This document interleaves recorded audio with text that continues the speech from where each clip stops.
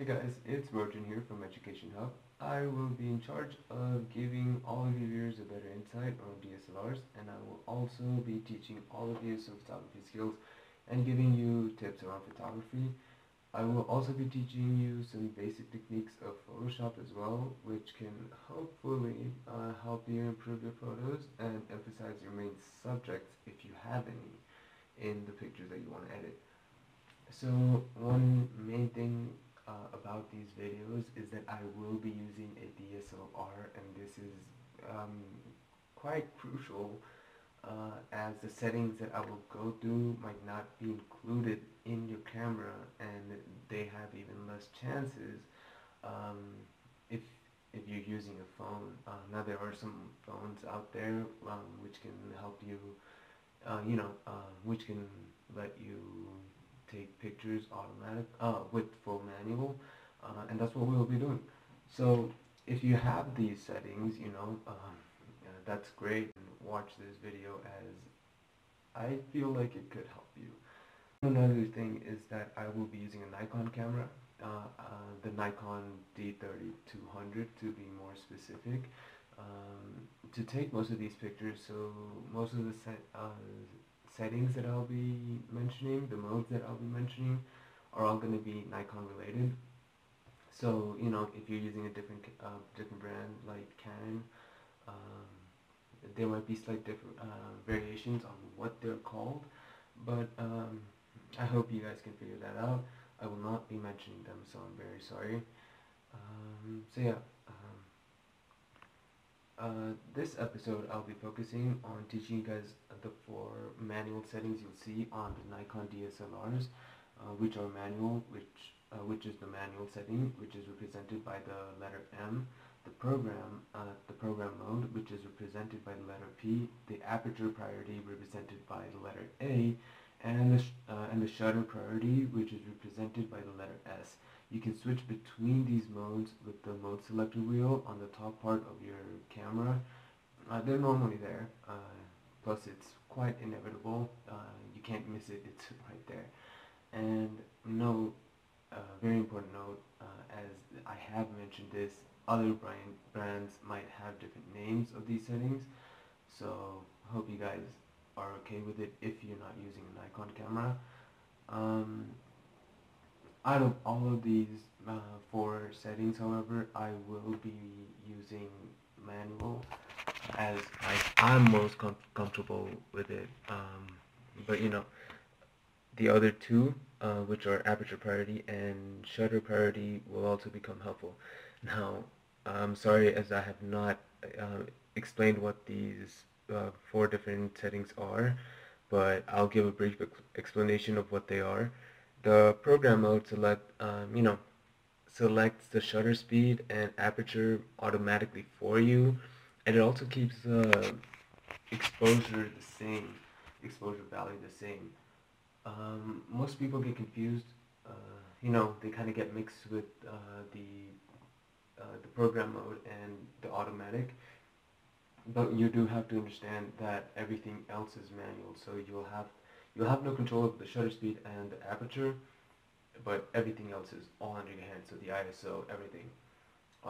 The aperture priority is a mode where you can select your aperture, your desired aperture, but your camera automatically selects the shutter speed, and everything else is manual. That you need to keep in mind. And the shutter priority, which is basically the opposite of aperture priority, you get to select your shutter speed, but the camera selects the aperture for you. Now, as I said, I will be using the manual, which is, you have basically control over everything in your camera. The reason why I'll be using this is because it allows me to select the aperture and shutter speed, both at the same time, and that's what we'll be focusing on, which is aperture. Alright, so I'm going to be explaining to you guys the aperture range. As you can see in the picture in your screen right now, the larger the aperture, the smaller the f-stop. Now what does that mean? As you can see, there's a value right after an f, right under the little aperture range that you can see. Um, so the larger the actual aperture is, so the smaller the f-stop, the more shallow your depth of field becomes. Now, this is pretty important because if you'll normally see a lot of photographers use a larger aperture for photos like macro pictures, right? Where the subject is standing right there and everything else is kind of blurred out. But then you use a smaller aperture, which which allows you to basically get everything um, in focus, so where it has the greatest depth of field. Now, this is one of the techniques that I'll be going over on this episode, and you know, I will also be combining it with the rule of thirds. Now, the rule of thirds, I will be using Photoshop for this, so if you have Photoshop as well, that's great. I'm sure that there are a lot of other um, photo editing, picture editing softwares out there where you can get the rule of thirds. And with a mixture of both, you can create a good picture with a subject in it, uh, turn it into a great picture. Um, you know, this could be basically anything. If you're just taking pictures of something that you want with everything else blurred out, or even with friends, um, make the people stand out, make the subject stand out better, have everything else kind of blurred out. It helps a lot. So okay, so the main thing that we now have to do is we have to fiddle around with the aperture and the shutter speed. As mentioned before, this is done manually, and you can see the details of the picture itself on the bottom right corner.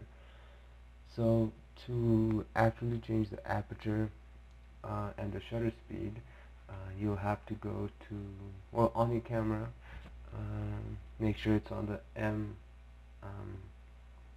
mode, on the manual mode, and basically when the camera is ready to shoot, with the little scrolling bar on the basically on top, or on the top right part of the camera, where the LCD is, there should be a little scrolling part, or it could be anywhere else on the camera, but it must be there. Basically what you want to do is to change the shutter speed. You just kind of switch it around. You make it, you scroll to make it larger, faster, or basically slower. And to change the aperture, you're gonna have to select the plus minus button. As you can see on my camera, it's recorded. It's placed right above. Not right above. Below. To the right hand side of the shooting button.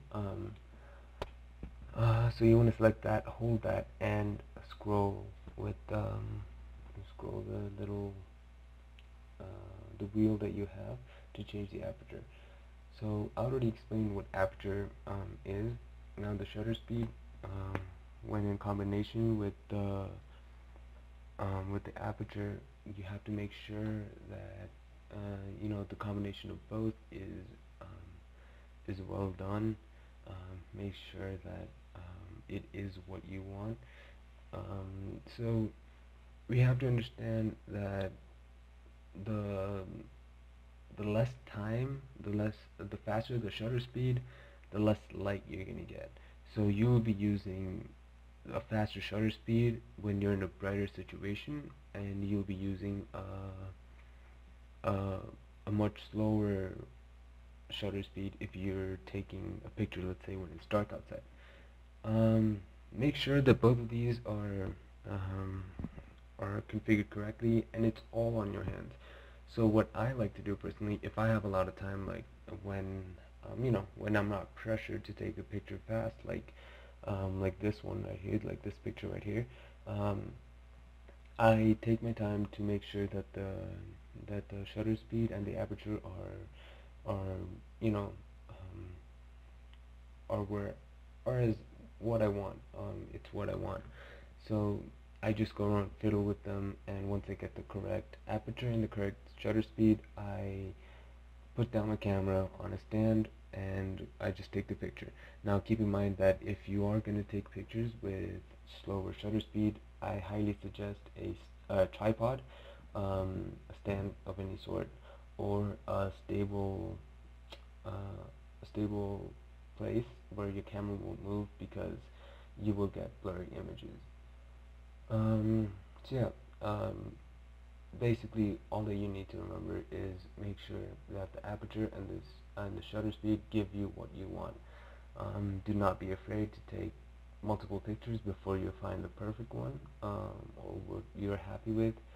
Um, so the main point is just make sure you have the correct aperture and the shutter speed for your liking.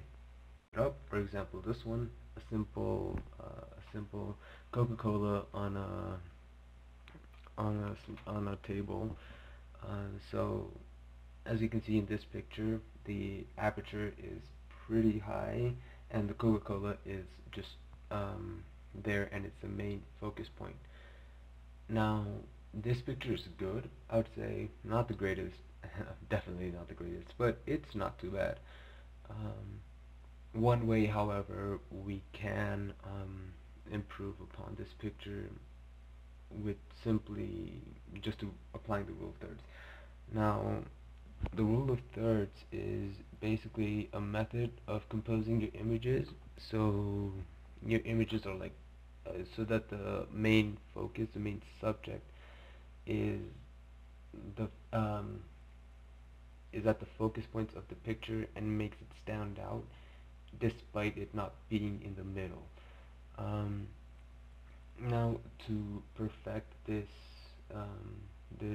new technique, you have to understand that whenever these rule of third lines appear, the subject that you want has to be along the lines, and the most important parts, if you have any, need to be on the intersection of the lines. Now, as you can see in the screen, this is what the rule of third looks like. So when you first start Photoshop and load up the image, it will be a clear image, and you will most likely have the pointer selected, the mouse pointer, the move tool selected, and to apply the rule of thirds, all you have to do is go to the crop tool, and once you select it, you'll still see the same thing, but with the little dotted lines and the edges covered. And to actually see the rule of thirds, all you have to do is make sure that on the second menu bar, or on the view section, there you have the rule of thirds selected. Now, once you have these selected, you can select any of the points on the sides, the ones on the edges, or the ones in the middle of each side. And once you select them, these lines will appear. Now, as you can see in this picture, um, the the Coca-Cola can is not exactly on the lines, as I had mentioned before. So what we're basically going to be doing is moving this picture, cropping this picture to make sure that the Coca-Cola can is right where it should be between these lines that it's crossing, so that it has a bigger emphasis on whoever is looking at this picture. So as you can see, I am holding down on the edge on the bottom left corner, and now I'm just positioning it so that the Coca-Cola can fits perfectly on the left vertical line, and the intersections I'm basically gonna add between the logo of the can itself. So the viewers, the ones that are looking at the image itself, they can see that Coca-Cola is the main focus. Yeah. As mentioned before, this photo is taken with a lower aperture, details can be seen on the bottom right corner. And yeah, this has a great effect as everything else is blurred out and the Coca-Cola just stands out. Well, this is the end of the video. I hope this kind of helped you a little bit. Um, you know, uh, it's a little things that really matter with this detail, with this little technique. I'm sure you can emphasize your main subject of the pictures. I hope you found this helpful. And next episode, I will be showing Photoshop skills and how you can emphasize and even make the picture even better. Um, right now, I'm gonna pass one picture exactly of an Xbox One controller, which is dismantled and disassembled right now. And to truly show you the difference between the two different sides of the aperture. Um, well, as you can see on the screen right now, both on the left hand side and the right hand side, you can clearly see the two different um, settings that I have used.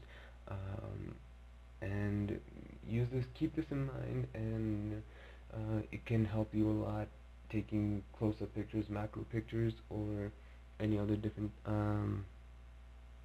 using the rule of thirds can also be very helpful. A combination of both of these are great to make your subject stand out better, and it will really help you find a focus point of the picture itself. I really hope this video helped you guys. Take care, and I'll catch you guys on the next one.